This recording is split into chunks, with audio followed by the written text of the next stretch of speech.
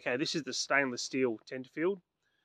What you do here is you put your tongue on where these two plates meet each other, and then you want to compress the air between the tip of your tongue and the roof of your mouth and sort of hiss down through that top hole. You do need air going through both the top and the bottom hole. The volume of air will go through the bottom, and then sort of a jet will go down through the top.